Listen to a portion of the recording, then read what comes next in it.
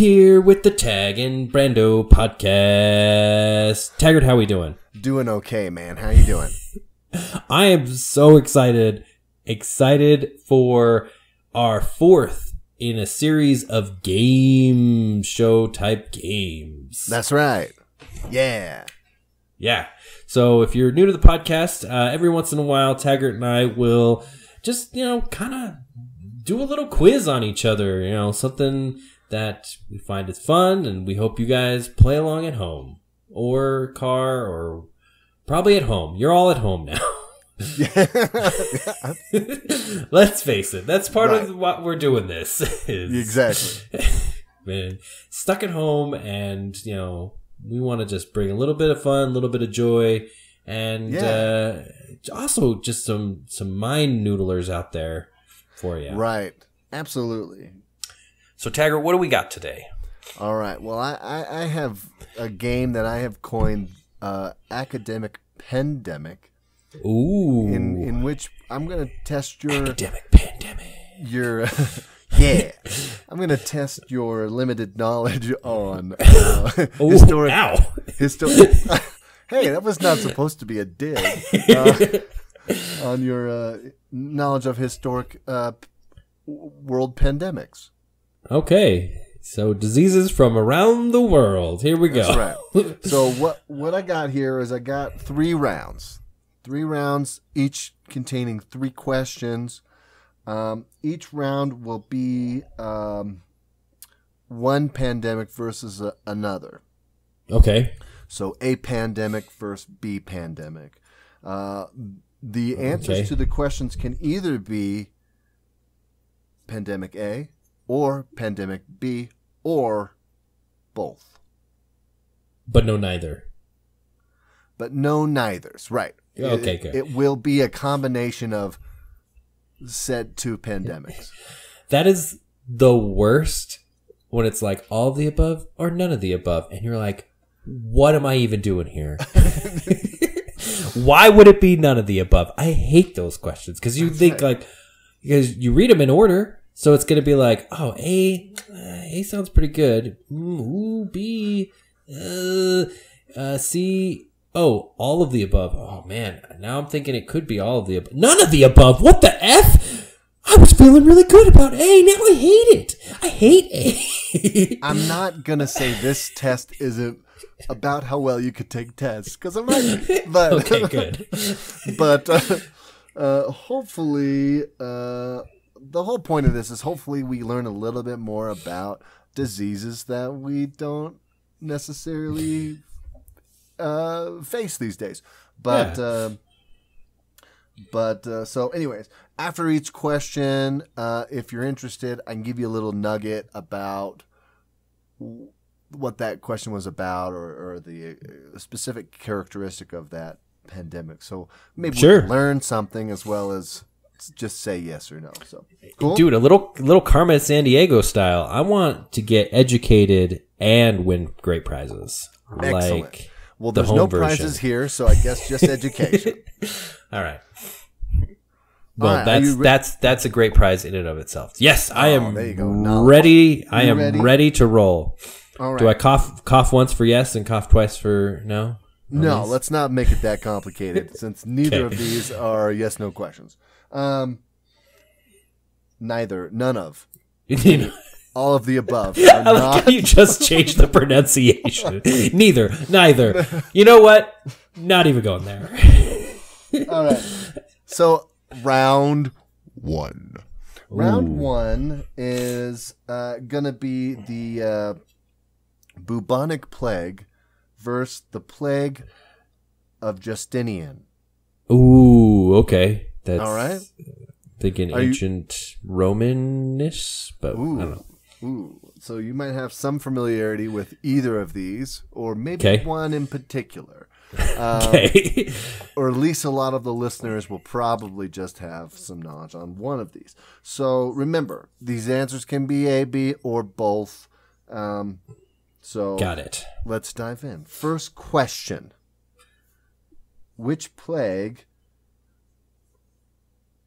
originated or was said to have been carried by rats who were infected or who carried fleas that were infected with the plague that were distributed on merchant ships? I am definitely thinking the bubonic plague is all rat-based. So I'm going to say first one, bubonic. That is a very good guess. Okay. Right off the bat, this is a both. Oh, all right. Fair enough. So yeah. So we'll jump back and give it a little bit more specifics here. Let's keep going on the black. Same three or same Justinian. two. Yes. Okay. Still on the same two here. So number 2. This plague. Now I'm going to butcher this because my Latin is not so good. Number 2 here. This plague originated or is caused by the bacterium Yersinia pestis. Yersinia pestis. I was going to give you credit because we don't really know what Latin sounded like, but Yersinia pestis. So, I mean, pest, obviously. We established that with the rats, so that doesn't give anything away. Yersinia pestis. I'm going to say Justinian. Justinian? Is that even right? Justinian? That's how I'm pronouncing it. All right. Pronouncing it. Also a good guess. The Plague of Justinian is a very good guess because, again, surprise, it's both. This is just the same plague all over again. It's technically not the same plague, but interesting enough, both are caused by the same bacterium. And so there are links to both, but they are not the same thing, which is very interesting. Anyways. Oh man. This is the worst third question. I've guessed the first one, I've guessed the second one, but it's been both times. So let's get into the third one. Here we go. This is the whole how to take a test crap. Anyway, sorry, go. I'm sorry, I told you this is how it might go. This is not about how to take a test. This is how it might go. So, okay, question number 3. Some experts estimate that over 50% of Europe's population died due to this plague. I'm going bubonic. Ooh. So good. So good. But... Oh, you gotta be kidding me. It's technically both. Oh, gosh dang it. This is the same plague. I knew it. It's not. So anyways, let me give you a little background. So the Plague of Justinian occurred. The major occurrence was between 541 and 542 AD. Okay, just around the fall of Rome, yeah. Right. And it is said that this plague may have played a factor in the fall of Rome. So thank you for bringing that up. I would have glazed over that point. This plague also had reoccurrence through the 8th century up to about 750 AD.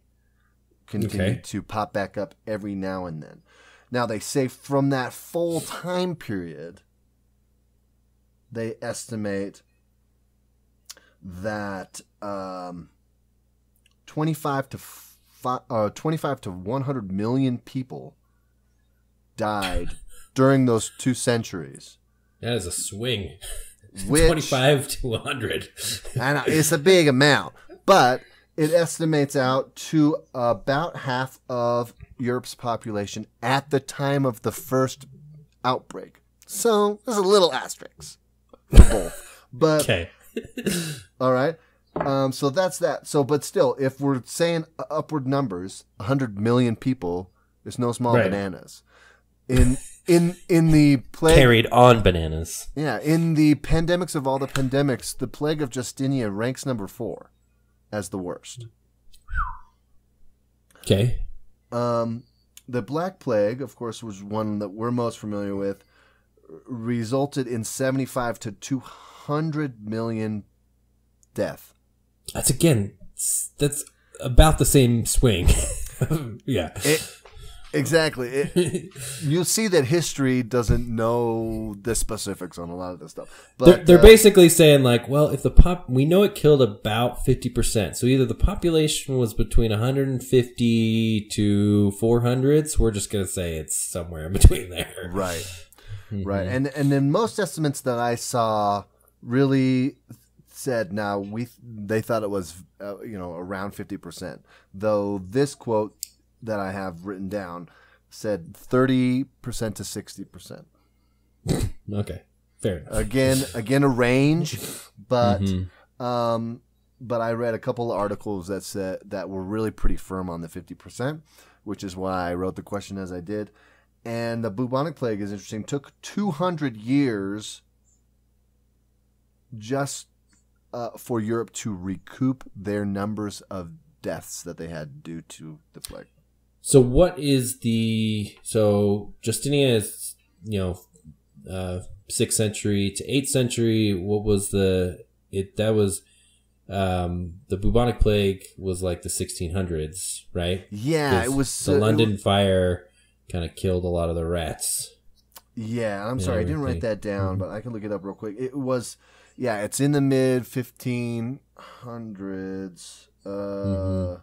Black Plague. Black Plague time frame.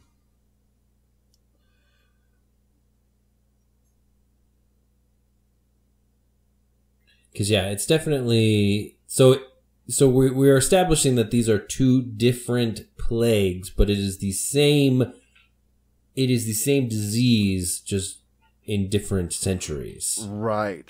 Okay. Now, and the numbers I gave you for the Black Plague were the ones from Eurasia, from Europe and Asia. Mm-hmm. Now, we know what Eurasia is. And the Black Plague actually, is before that, 1300s, 1331 to 34 is about. Well, or 46 to 53. They're not entirely sure, but a couple of different sketchy records back then. Okay. Yeah, they didn't write things down. So anyways, I thought very interesting because yes, the origin, the same bacteria, different deals, but same carrier mechanism, same devastating results at different time periods, and of course the second one we don't know that well. So there you go. Round one over. Round one. Okay. All right, let's move on. Not even 50% of that. I got 0. Well, technically I did get 50% on all of them. All right. Nailed it. Let's look at it that way. All right. I got somewhere between 75 and 200%. You were, take it this way, you weren't wrong, ever. Oh, that's fair. Right? All right. Right. Okay, so here we go. So this is round 2. This is the Spanish flu versus the swine flu. Ooh, okay. Okay? All right. All right. H1N1. All right, here we go. Oh, see, now don't get ahead of me now. Ooh, okay. Don't get ahead of me. All right. Question 1. Which is caused by a strain of the H1N1 influenza virus? Ooh, nice. I'm going to say, oh man, if this is a freaking bull thing, I'm pissed. I'm going to say swine flu. You are correct, but it's also the Spanish flu. Son of a bitch! Come on!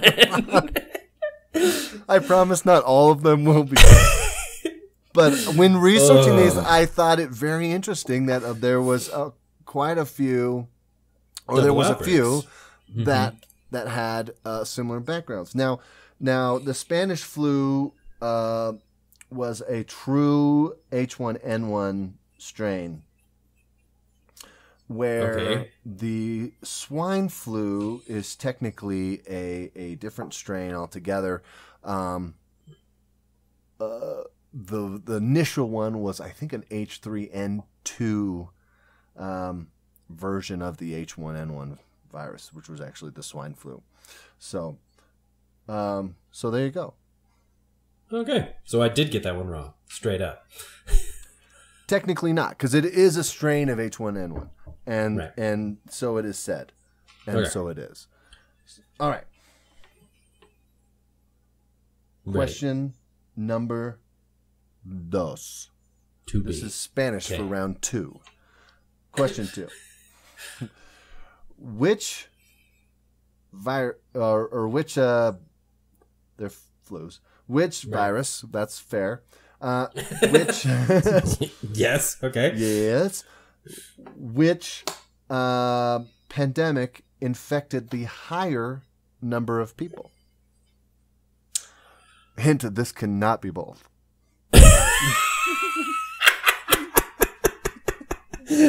Oh, using superlative. I guess that's not. You said higher, not highest. We'll say highest. Okay. I will say the Spanish flu. Influenza española. Also interesting here about this, the Spanish flu. Oh, wait, hold on. Is it because the Spanish flu was longer ago, so there was less people? Now now swine flu is more people because population, but it isn't as bad in terms of proportion. Now you're thinking. Dang it! So it is estimated that the Spanish flu infected 500 million people. Now, oh wow! Now this is Spanish flu is early 1900s. Mm-hmm. This is estimated to about a third of the world's population being affected by this virus. Mm-hmm. But the swine flu actually estimated to infect 700 million to 1.4 billion people. Billion contracted the virus. But the interesting about it is that it only... I hit my nose on my mic. Yeah? Because it's I came into my mic and I smacked my nose into it. Huh? Though it's estimated that only 150,000 to 575,000 fatalities actually occurred from the swine flu, which is, of course, less than the Spanish flu, which was 50 million deaths. So tons more people got it, just better healthcare. Right.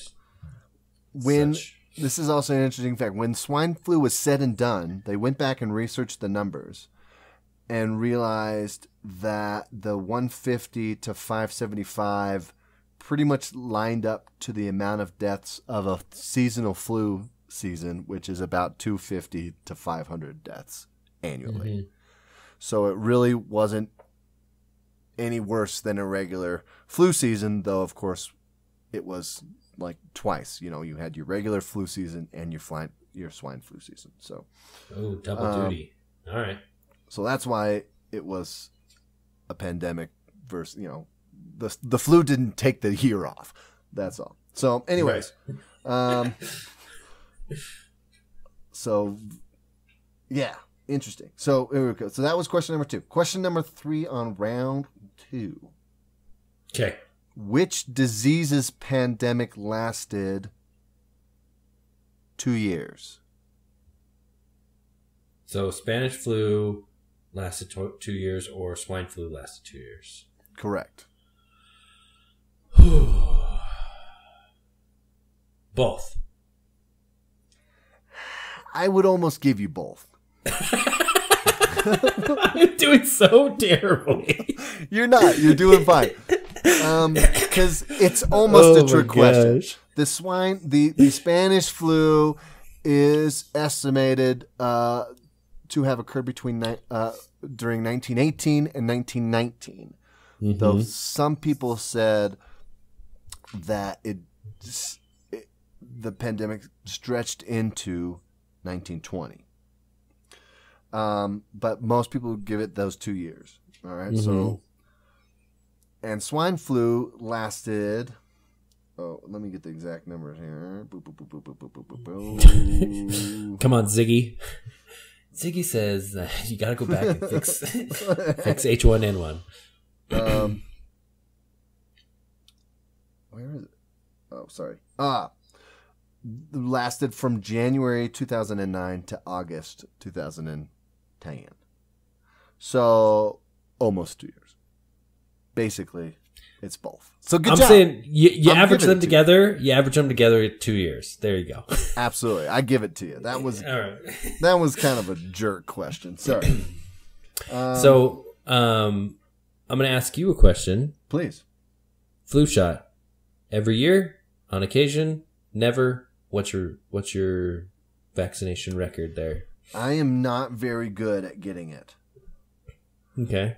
If I take my child to get it, then I'm like, oh yeah, let me have that. That's kind of how that breaks down. All right. So, one sec. I have to yes. So when I was in college, I went and did a medical research study for an alternate version of the. Wow, I cannot talk right now. You're doing yeah, an alternate version of the flu vaccine, and because it's cultivated in eggs. And so a lot of people who are allergic to chicken eggs can't get the flu vaccine. Right. And so they cultivate it in the spleen of the African green monkey. Nice. And that's what I was inoculated with. And so... And how did that go for you? It was fine. I got a couple $100. I didn't have any symptoms, and medical science moved forward that day. But yeah, so there's hope out there. Hope for those that are allergic to the flu vaccine. Nice. Just so everybody knows. Well, thanks for that tidbit of information. But I haven't gotten a flu shot since, so probably they're not paying me. I'm not getting it. I don't know if this is your next topic, but I also have tested smallpox vaccine. So yeah, I'm also pretty happy about that. Nice. That I did not get smallpox from it. Well, before we move on to round 3, I wanted to mention something that I found interesting when looking at the Spanish and the swine flus.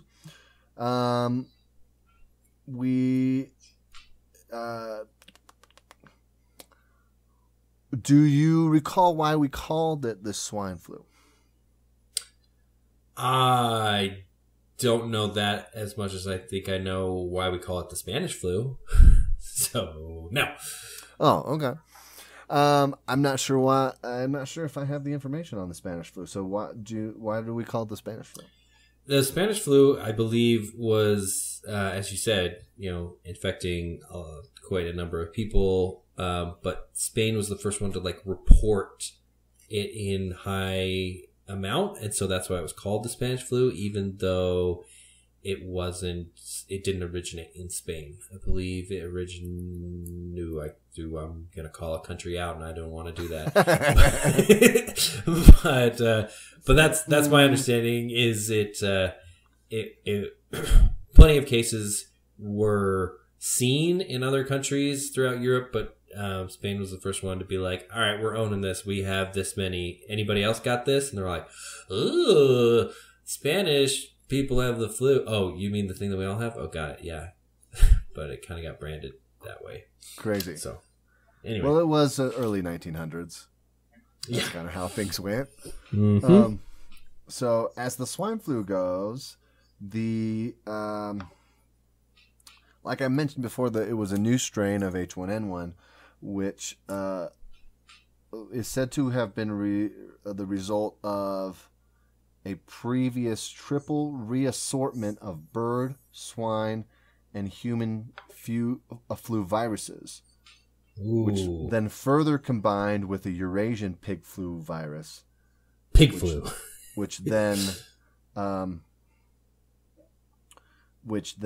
caused the issue. So yeah, so the interesting thing there with that is that it being H1N1, it is somewhat of a descendant of the Spanish flu.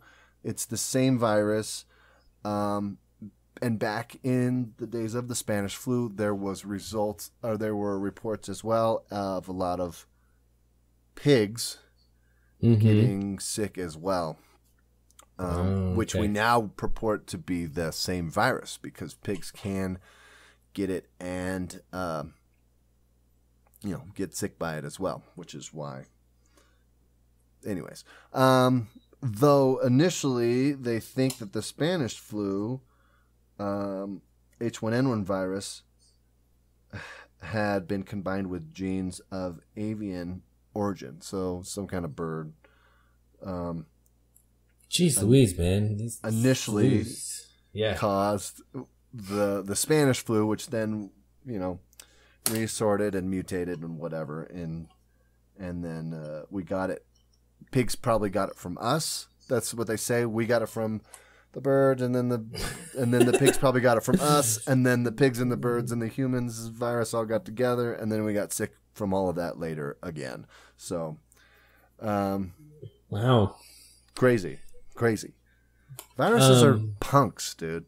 Yes, very much so. So I went to history.com just real quick, only on the Spanish flu. And it's because Spain was one of the neutral countries during World War I, and so it had, it didn't have censored press as the other countries did, and they weren't wanting to report like, hey, we just had this many people die from this thing, and have like, oh, the Allies are doing better or whatever. So and then the King of Spain got it, and so the death tolls and the fact that the royalty was reporting that they're like, oh, but it's likely to have originated in another place. It got the most press from Spain. Right. So you say that now, and that triggers it. I didn't write that down, but I was like, I do remember the Spanish monarch getting it. So nice. Yeah. Good Google. Thanks. Are you ready? Okay. Round 3. Man, I am shooting on. I'm firing on all cylinders here. This is definitely all right. What do we got? What are our 2 contenders for this round? Surprise, surprise! You mentioned it earlier. We got smallpox. Yeah. Versus the yellow fever. Ooh, jungle fever. No, yellow fever. Anyway. That's different. Okay. Yes. So, let's look at question number 1. This disease was carried to the New World due to exploration and settling in those new areas. Oh, are you kidding me? That has to be a both. Yeah! Okay. You got a both. You got one. That's how anything gets around. Just like... Oh, new area? Looks awesome. Excuse me. What was your name? So you're not wrong. You're absolutely right. That's definitely how disease goes. Somebody carries it to your house, and they've now explored to your house and have right. It moves with people. Yes, but this is mostly referring to the big exploration movement back in whatever times that the 1500s, where smallpox, of course, is very well known to have wiped out a lot of the Native Americans here and in other places, and Aborigines in Africa, in Australia, and And of course, yellow fever, they think mostly came over once things were settled here and the slave trade started.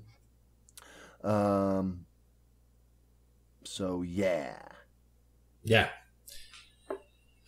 Thanks a lot. So yeah.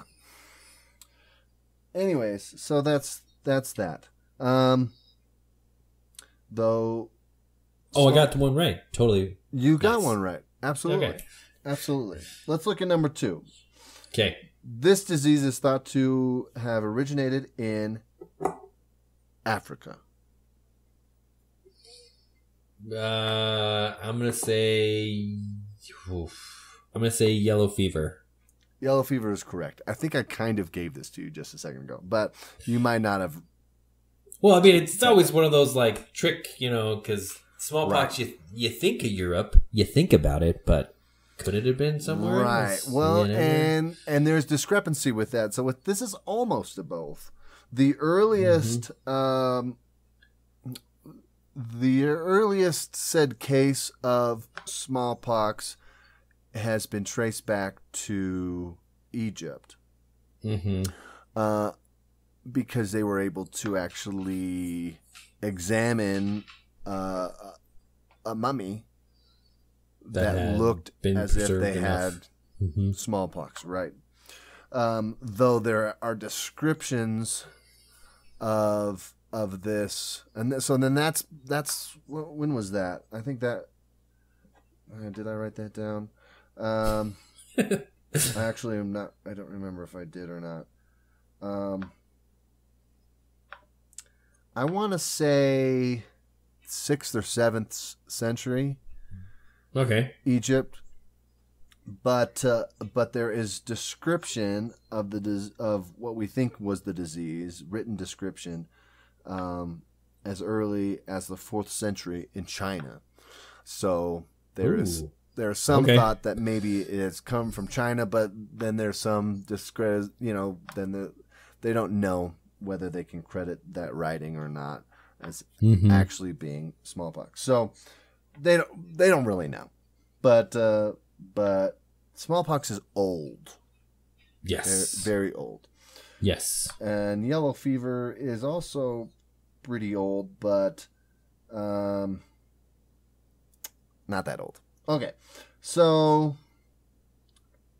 gosh, we're almost at the end here, and this is it. Oh my goodness. Okay, roll the marbles. So let's see if you can get a clean sweep on the 2 diseases that are the most different: smallpox and yellow fever.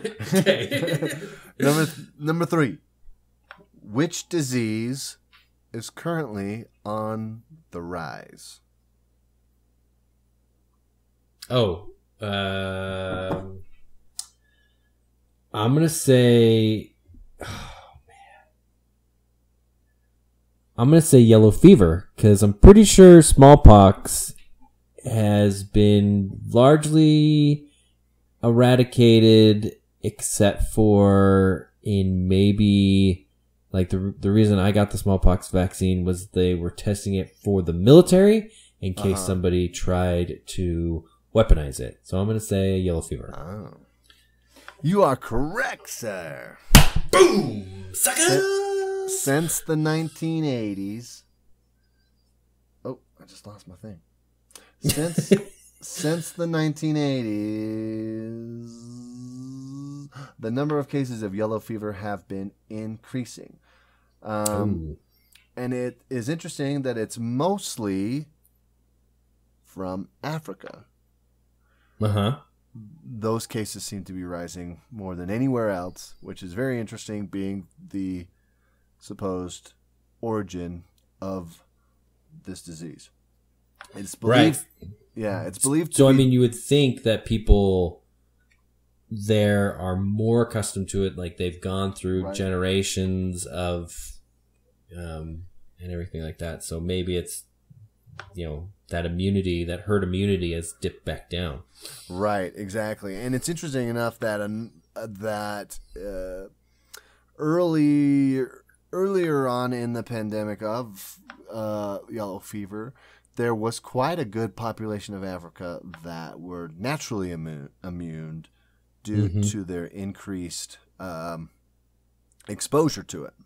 Mm-hmm. But yes, they believe that fewer people are being immune due to more people living in cities, more people moving around frequently, and changing climates, changing from climate to climate, as well as changing global climates, are increasing the habitat of the mosquito, which is the tool that distributes that virus to humans, is mosquitoes, which is why it's thought of as a tropical disease because, water, mosquitoes, you get it, warm temperatures breed more mosquitoes. So, yeah.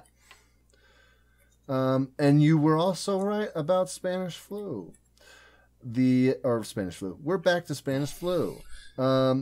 Smallpox is one of 2 infectious diseases that has been completely eradicated from the earth. And so it's interesting that you were to say that they would weaponize Spanish flu. Obviously, Smallpox. No, they can weaponize anything, but they could. Yeah. But there has been synthesized, cases of smallpox and things like this since.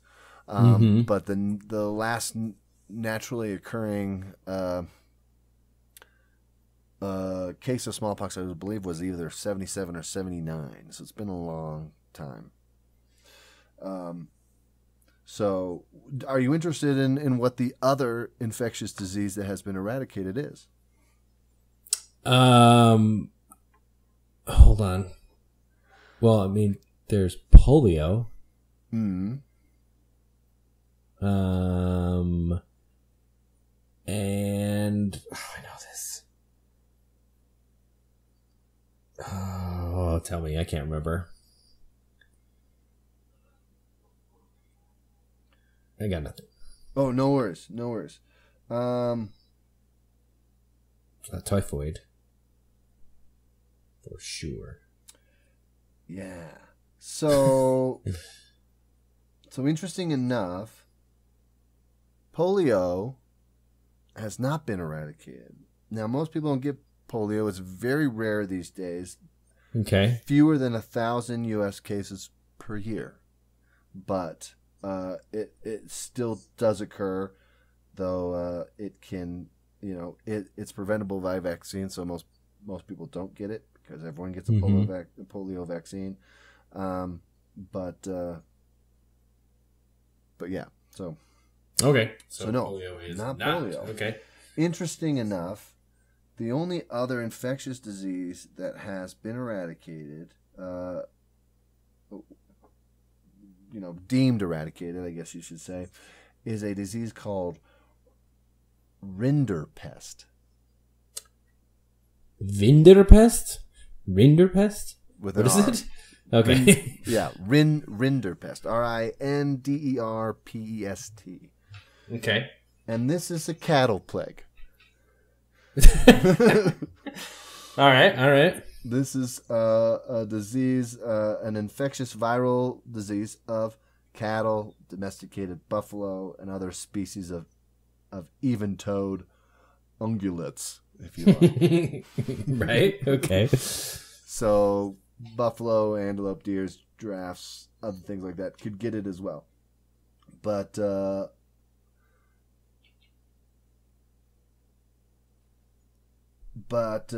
it after vaccinations and immunizations and everything that went forth there, this has been, it was a global eradication campaign, caused the last case of such to be diagnosed in 2001. So fairly new eradication. Okay. Interesting enough, if we think about smallpox is also the first disease to be eradicated, but also the first disease to have a vaccine. vaccines were created to combat smallpox. There was no such thing as vaccines before that. So, do you know like the history of that? No, not really. I didn't really delve into that. Do you know the history of that? Yeah. So we studied a little bit about this and just done a little, obviously when I was vaccinated and stuff like that, kind of a little bit of research. Yeah. So smallpox and all different poxes and everything like that are they're all the herpes virus, right? It's just a form of chicken pox and smallpox, cowpox, all that kind of different stuff. And so what they would do is they actually, initially would take the pustules from an infected person and like dry them out, and then they would you would just inhale them. So like you would just snort. I'm pretty sure you just snort dried pustules. And nice. what that does is drying it out, obviously, it helps kill the virus, and that is all a vaccine really is it's a dead or weakened state of the actual virus that gives your body the your immune system, the recognition software, if you will, right? And everything basically like that. Gives them the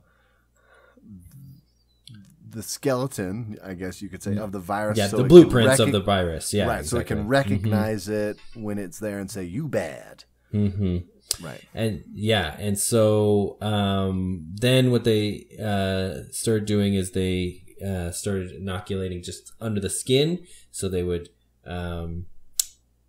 take cowpox or some other pustule similar and everything like that, and they would just cut a little cut into your arm and put it in there, and that's why a lot of people with the smallpox scars, I mean, it kind of carried on for a while because they had to like dig it in and everything. So smallpox scars were really big and gross for a long time. But the crazy thing is to get it from like in 18th century, to get it from Europe over to the New World, over to the Americas, they had to keep the virus alive over this, several week journey. So they, you gotta think of the time here. They opted to get 22 orphans that they would essentially just like infect in sequence to get it to the new world, so then they can, harvest the pustules to help inoculate it over in the New World. Yikes, that's messed up. Yeah. So, I mean, yeah, that's kind of crazy when you think about it. But yeah, that's it. You had to have a living host basically, because there's no refrigeration, there's no, and it's a disease that at that time,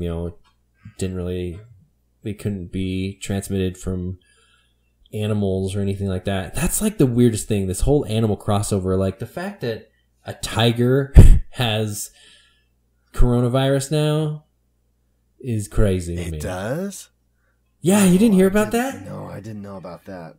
Yeah, so at the Bronx Zoo, one of their tigers tested positive for COVID-19. Dude, that's crazy. Yeah, I mean, I don't know how severe it is, obviously, and it kind of like the other crazy thing with like diseases in general is the fact that like, did you ever read Guns, Germs, and Steel? No. So, just one of the interesting things that they point out in that book is how Europe, like, and Asia and stuff like that, like, they just lived so close to their animals, and they just domesticated animals, and that's where all these diseases started coming from. Like we just talked about, like we get it from birds, and then the birds, we give it to the pigs, and then the pigs give it back to us 10 times worse, and everything like that. It's because people are interacting, they're touching these animals all the time and all this kind of different stuff, and so it's just this back and forth, whereas in the Americas, the reason that they were so susceptible to these diseases is because they didn't have anything that domesticated. So everything they had was just like, the occasional dog and, stuff like that. Some animals they kept for food, maybe, but they didn't have, they weren't breeding. That much. Yeah, right. Exactly. And so when they, their immune systems had not dealt with these, things that have been given from fleas and back to rats and back to you and back to me and back to the pig, all this kind of different stuff. So yeah, it's just kind of interesting that just the different lifestyle, led to, and, Europe survived being wiped out twice almost, apparently.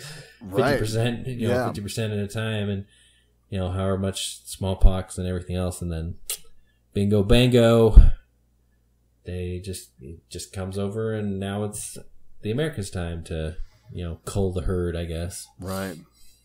So, dude, that's crazy. Well, I wanted to leave you with a couple of factoids. Well, first, I'm going to thank you. That was a lot of fun. I felt I learned a lot. Good. And obviously, a lot of stuff that I did not know.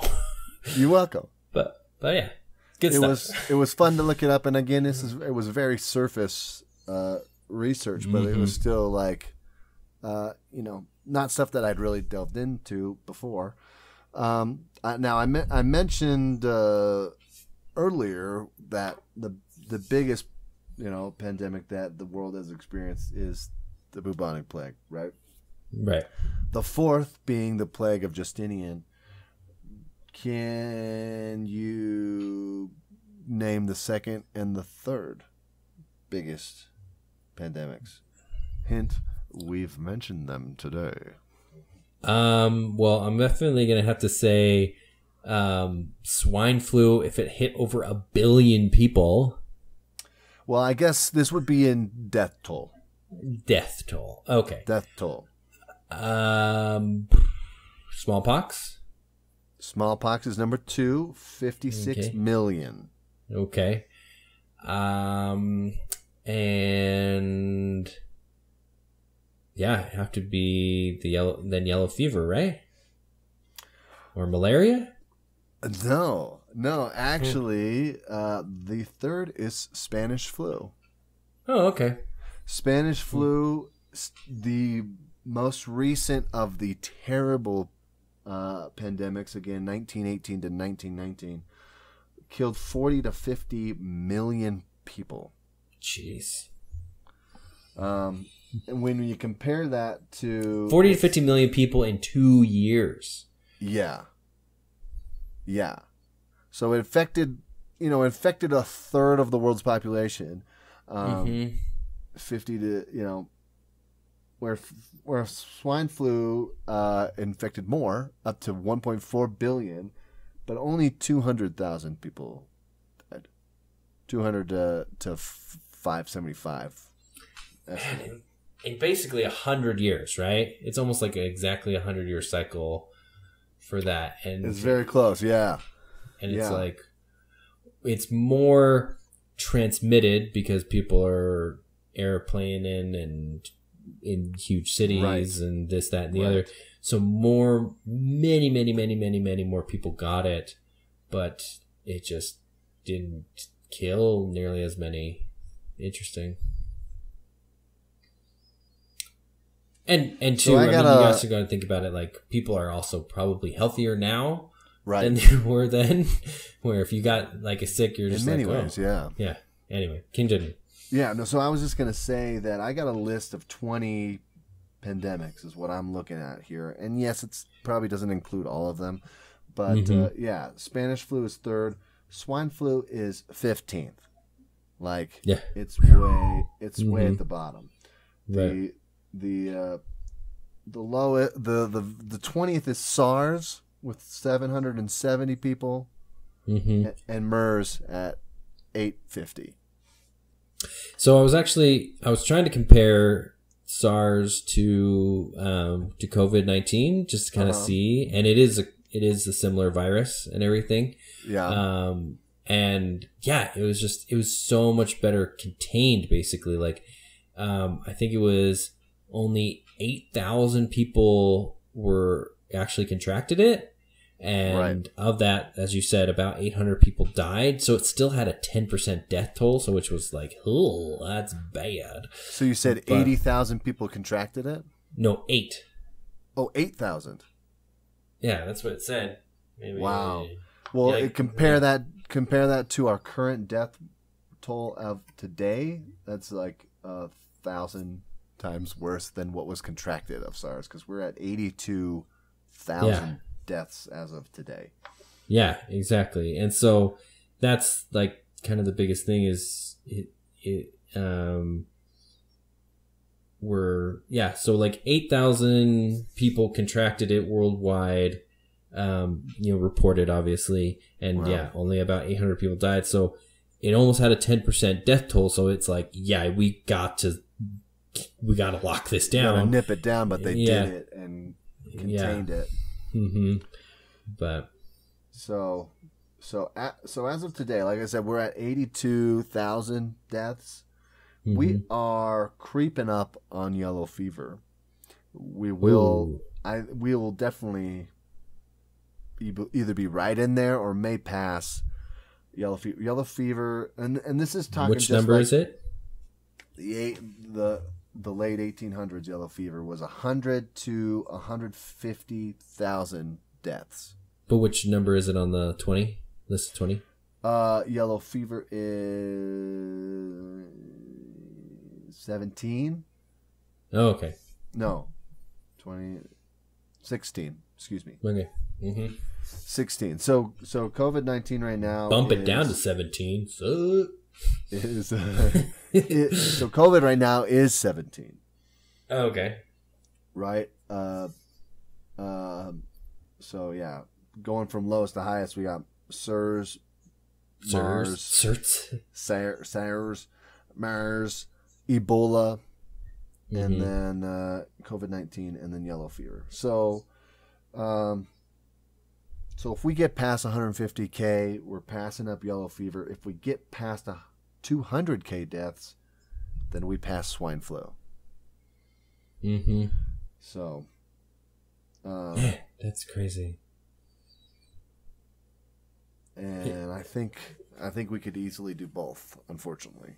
So we'll have to see. We'll have to see how it goes. But hopefully we don't go to the next one, which is the 18th century Great Plagues, which killed 600,000 people. Hopefully we don't get that high. That's quite the threshold. It's pretty big of a jump. Yeah. Yeah. Well, so just remember, everybody, we got past those. And we are much better prepared, as the swine flu dictates. We are much better prepared now than we were 100 years ago, 50 years ago. Shoot, right? Like, so yeah, like, so I'm fascinated at this point in technology makes it so we are still chugging along, right? Right. A lot of things are taking a hit, but still, like, the fact that you can order food on an app and somebody could come to your house with no map, or no directions, kind of a thing, right? Like, right. It gives way to our world continuing on. Whereas if it was like, I keep thinking it's like the 1950s, because like stores close at like 6 o'clock now, right. And like they're not open on Sundays and stuff like that. And so I'm like, man, in the 1950s though, I think like a lockdown like this would have been fine. People would have had enough food, and they may not have been able to go to work, but like everything may not have been like as supposedly dire as it is now. Right. But if this was like the 90s, where people lived the way they kind of live today, but without the technology, we'd be screwed. We'd be having a hard time. And I just can't. I keep thinking about like Spanish flu, like during the part of that was during World War One, so people have limited resources, anyways. Yeah. And now they're dealing with this where they can't leave their houses. They might not be able to work, and you know, a lot of people didn't make it. Like their world probably screeched to a halt, and it was just. And where most of us can work remotely, or not most of us, but a lot of us can work remotely and still get some stream of income coming. Where those people, you know, if they worked on the factory closed down and they had nothing. Nothing. Yeah. So yeah, man. Exactly. Better prepared to do this. Unfortunately, we probably should have been better prepared to shut it down so that we could have nipped it a little earlier. This is, and you'll understand this analogy. This is like the running a marathon analogy. Yeah. If you are training for a marathon or any kind of race, any kind of like physical endurance thing, we're going to say that there's like 100 suck points, like where it just sucks. Right? And if you start running early and you like do your couple of miles, then it sucks a little bit. And then it sucks a little bit. So you're taking one suck point at a time. And then when you get to the marathon, you got like one last suck point because you've trained, you've done like a 20 miler, you know, you're ready, and like, you know, you're going to hit the wall at like mile 22, but you're going to get past it because that's that last suck point, and the marathon's going to be fine. It's just going to be like you're training. Or you can sit there on your butt and wait until it's like 2 weeks out and be like, crap, I need to actually try to run and do it. And then you're going to try to run 10 miles and it's going to be 20 suck points all at once and it's going to be terrible. And then you're going to say, well, I still got to get out there and run. So you run the next weekend and it's going to be 20. And then you still have 60 suck points to get you through that you're going to have to suffer through this marathon. And I feel it's almost kind of the opposite for this thing. If we had shut it down hard for like a solid 3 weeks, like a 2-week gestation of everybody like, do you have it? If you haven't interacted with anybody in 2 weeks and you don't show symptoms, you don't have it. But we're going to send an extra week just to be sure. Right. And like no interactions at all, then we'd be in the clear by now. But the fact that we limped it out, and I'm guilty of it as much as a lot of people, and, you know, still went to the grocery store and still went to, you know, get stuff from the restaurants or whatever. And now we're just going to have to suffer through another month and a half because at least we're not shut down enough. So, well, it's interesting. My wife was telling me she watched Contagion, which you should. I haven't watched it. I've seen it, but I haven't watched it recently. But apparently, there's so many parallels. They did very good research for that movie. And one of the guys that wrote that movie was interviewed, and about this whole situation, you know, and he's like, when we were doing our research, we thought obviously the reality of something like this happening was very good and very high. But we did not think the reality of us, the richest, most prepared country in the world, would be the worst affected because we didn't do the right things early enough. Well, I don't know. Italy has a huge death toll compared to the U.S., but yes. Yes. but they don't have as many people infected as we do. Right.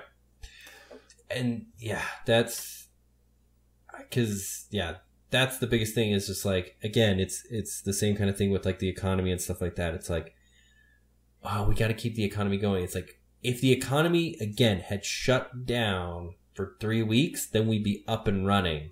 Right. But it's the fact that we're just barely keeping it going that it's like, and that's kind of what China did. Is China was just like, nope, like everybody's on lockdown. Like, right. we're done.